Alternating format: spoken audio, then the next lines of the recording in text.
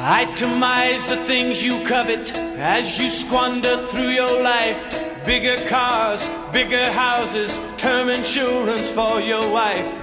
Tuesday evenings with your harlot, and on Wednesdays it's your charlatan analyst.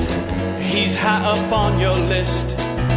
You've got air-conditioned sinuses and dark disturbing doubt about religion, and you keep those cards and letters going out while your secretary's tempting you. Your morals are exempting you from guilt and shame.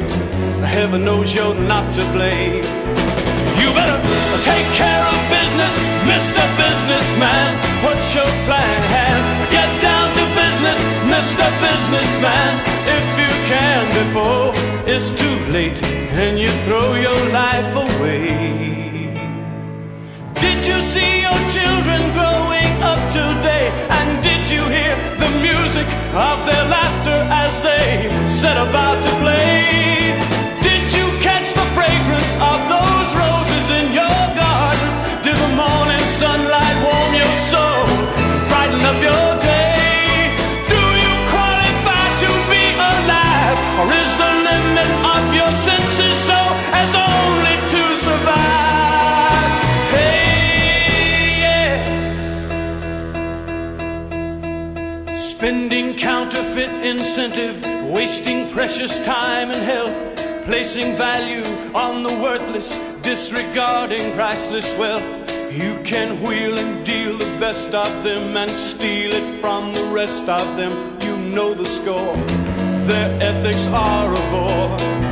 86 proof anesthetic crutches prop you to the top, where the smiles are all synthetic and the ulcers never stop. When they take that final inventory, yours will be the same sad story everywhere. No one will really care.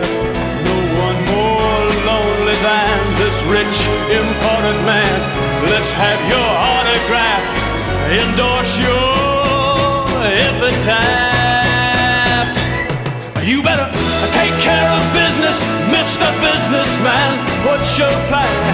Get down to business, Mr. Businessman, if you can.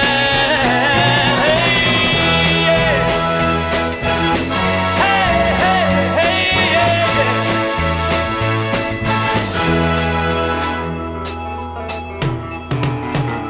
You better take care of business, Mr. Businessman.